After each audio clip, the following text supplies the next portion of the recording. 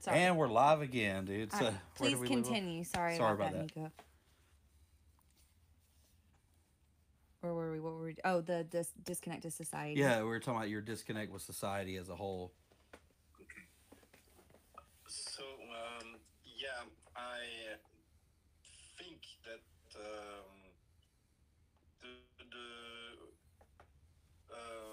I was really disappointing. I was really disappointed at how certain communities treated me. Like, for example, the God community or the so-called vampire community. All those people. I would go to their shows and their clubs, etc., and they would be always saying, "Yeah, this guy gives us a bad name, and he shouldn't be there in that club," and they would try their best to have me canceled from those places, and so yeah, this is why um,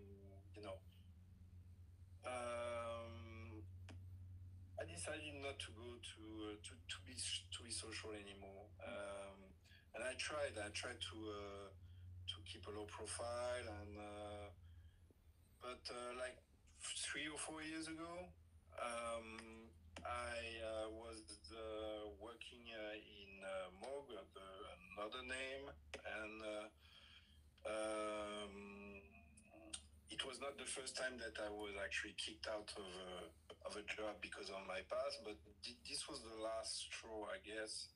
So I decided not to even try anymore. And actually, I was fired not because of my past, because there are no legal grounds for this, but they fired me because it was a Catholic institute, and I had published the Satanic Bible in French. So they used this to say, okay, we cannot have this person working no more for us because of his activities as a publisher, which was kind of funny because they just couldn't legally use the fact that I had been convicted of murder. So they used that, and this is when I decided, okay, I don't even understand why I'm even trying anymore. I'm not, you know, uh, I know how to write, I know how to publish books, I know how to edit books, I know how to paint, and I'm just going to use all that knowledge to try to make a living. And this is when I started to organize myself and create my website. So it was the best idea I ever had. Yeah. Wow. You got any questions pulled up? Um, yeah. Sean Blaine asked, what do you want for your body after death? Like, do you want to be cremated, buried, sold, donated, etc.? Do you have any plans or wants with what you're gonna do with yourself after death? That's definitely a great question because it's really interesting. If I was a millionaire, I would have this huge mausoleum built, and I would put all those massive locks on the door so nobody could actually try to open it and get inside. But I would build a side, a side chapel where people could actually get inside and maybe see my paintings and, see several objects that I created when I was alive, and I don't know, maybe burn candles or shed their blood or whatever they want to do, or have sex. I don't know. This is cool. This would be cool. But I want to yeah, visit your grave already. Don't die anytime soon, but like, this sounds fun. no, that would be the dream thing. The thing I would not want is to donate my body to science, because I know what they do to your body when you donate it to science. I've seen it because I've been to the place where they do it, and they actually cut you up in several pieces. And for example, your mandible goes for practicing dentists, and your torso goes for heart surgery, and your limbs goes for another specialty. So they actually cut you up and dispatch you in several different services. people don't know that, but actually there was a huge scandal a couple of years ago because they found out that the place in Paris where they keep all those bodies, most of the bodies were half eaten by rats. Oh. Yeah. Dang. Yeah. So this is what happens when you donate your body to science. Usually, not a good idea. Yeah. So I wouldn't do that. Except there's one exception because I really admire his work. It's Gunther von Hagens. He's the guy who invented plastination. Maybe you've seen his expo. It's called Bodyworks. Mm-hmm. And it's those bodies that are preserved like in wax, and they don't have the skin on anymore. So you just see the tissues and the muscles and all those things. So it's fascinating. I've been to his expo a few times, and he actually accepts donations. Oh, wow. And he has a factory to prepare the corpses, and it's in East Germany. So yeah, why not? Yeah, this would be acceptable for me. Yeah. That's a great answer, dude. That's awesome. What do you think? I can give my head to Ripley's Believe It or Not. Like, there you go. You know, they have Peter Curtin, so they could get the head of the Vampire of Paris. There you go. What do you think would have happened had you not been caught? Oh yeah, well, definitely I would be in some kind of encyclopedia of serial killers, definitely. But yeah, no, you know, I have no regrets, but at the same time, I know that, you know, things happen for a reason. So I guess that my arrest happened for a reason. Yeah. No doubt. And I kind of scanned through your book. I didn't have a chance. I was going to try to fully read it, but we've been so swamped with work. But I scanned through because prior to this, it was my knowledge you had one murder. But as I scanned through the book, it seemed like there was a couple references to other ones. And then my question for you was, what about statute of limitations? Are you fearful that when you bring that out in your book, that could unhash something from the past and cause you more problem in the future? Actually, in the book, I'm talking about murder attempts. Not actual murders. Gotcha. So there's a statute of limitation of 15 years for that. Gotcha. So I was fully conscious. Plus, I'm not giving out names or anything. So yeah. I asked a lawyer before I wrote my book, because the book you got is the English version, but before the English version, there was of course a French version of this book.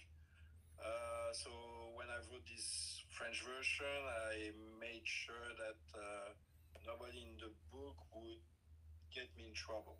Gotcha. Yeah, that was my question right there. Do you have any more pulled up? I got just a few more, man. I really appreciate your time. Yeah. Are you a Satanist, and how has religion influenced what you did, or what's going aside from the Dharma thing that we discussed? Because that is a part of a religion. So, I guess what part does religion play in your life? So my parents were atheists, so I wasn't raised in religion per se. So I had to find my own, spiritual path, and I found it in graveyards.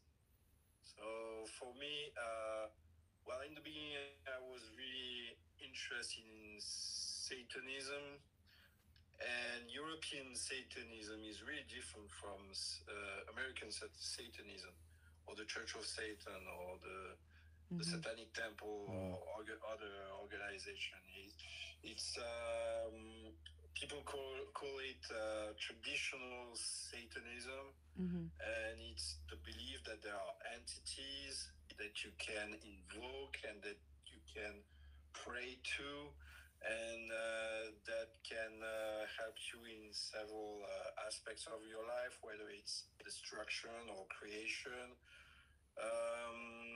Of course, those entities are identified as demons, but it's just a name. For me, they have no notion of good or bad or evil.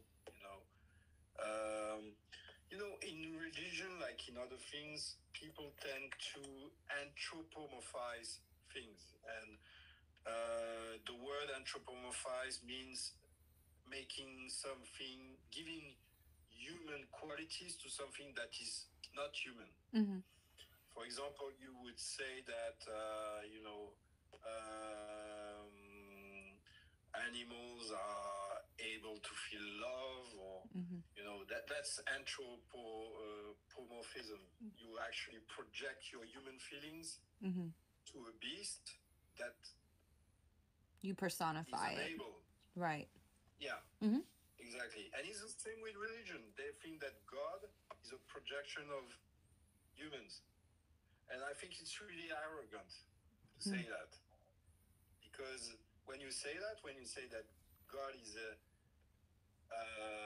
being of love or compassion, etc., you actually project your own feelings to something that is supposed to be so above you, you know? Mm. And the only guy who actually got this was Lovecraft when he wrote about the ancient ones in his books. You know, in the Lovecraftian myths, the elder ones and the ancient ones, they are totally alien to mankind. They are hostile. And for me, the notion of God is the same. For me, God hates humankind. And why would he allow Auschwitz if God was so merciful and so full of compassion for humans? That's a good See question. what I mean? Mm-hmm. Yeah. So for me, it's just a human projection of feelings, etc. And I do believe in entities, and I do believe in energies, but I don't think that they're driven by notions such as good and evil. Good and evil are notions that were created by man to control other men. Mm. To tell them you have to do this, otherwise you're not part of our community anymore. Yeah. Okay, so you have to obey to our rules. And it's a power tool. And religion has always been a power tool. Whatever they say, there's always an agenda. Mm-hmm. And the agenda is made by those who make the rules, those who wrote the books, the Quran, the Bible, those who actually organize the religions. They have their agenda, and they impose those rules on the people who follow them. Mm. And when you understand all this system, it's a system, and it's easy to understand, honestly. Then your perspective on spirituality and religion is totally different. Mm-hmm. Yeah. Right. I agree. The only entity that I have a connection with and that I absolutely worship is death. Mm. Because I've seen it. It's real. For me, it's really real. I've walked in the shadow of death for so many years. So, and if there would be a religion right now on earth that would more or less reflect my spirituality, it would be Santa Muerte. Mm. Gotcha. Yeah. Because I believe that I'm protected by death. Because I have I have done her good, and I don't know. I often wear my Santa Muerte pendant. Mm-hmm. Mm-hmm. So for me, it's a protection. Yeah. No, I get that. We got a couple more, Nico, and I'm gonna let you go, man. I really appreciate your time, man. It's been very interesting, Pleasure. and I've gone through some questions, but a lot of them you've already covered. So let's try to Yeah. find one or two more, and then. Um, so the people that are close to you, are they safe around you? Like that's one of the, because I've seen, like, if you look at pictures of you when you got arrested, your eyes look black. You look evil. That's the only way. But you see pictures of you now, you look at times happy. You look like you're enjoying your life. You're At just, times happy. yeah. Well, I'm just saying, Sorry. you're obviously enjoying your life. You're just into, like, I'm into dark shit. Me and my wife are into dark things. We are collectors of bonds and a lot of things that people think are weird. So, but for the people around you, are they safe? Like the people that you consider family, which I know you obviously are in a relationship, that kind of thing. when you're part of my family, and family doesn't mean blood family, because I have no sympathy for my blood family. But when you're part of the family that I have chosen, yeah, you're totally safe, of course. And I will protect you to death, because you're your family.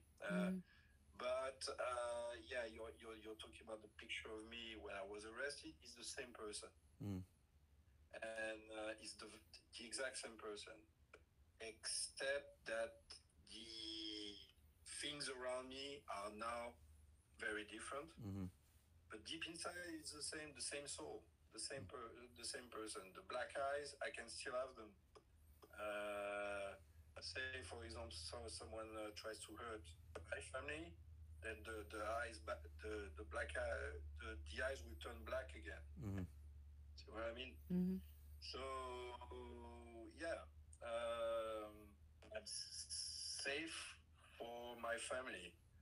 Probably not for people who will try to hurt me or hurt my family. Definitely not, and even worse than what I used to be. Yeah. No, I get that 100%. So I guess we'll end on the note. Like, obviously now you're doing art.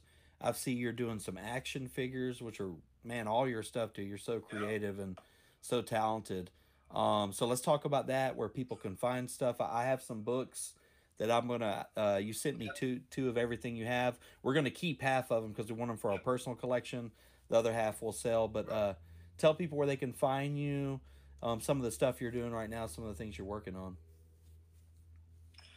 So I got this company called Serial Pleasures, and at first it was I created this company because we were creating adult toys. Okay,